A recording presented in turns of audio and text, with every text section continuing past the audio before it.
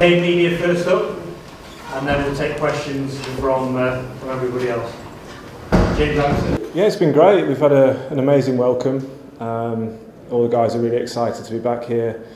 Even the guys that weren't here 17 years ago understand how big a tour this is in terms of world cricket, not just the two teams that are here. So yeah, we're delighted to be here and excited to get going on Thursday.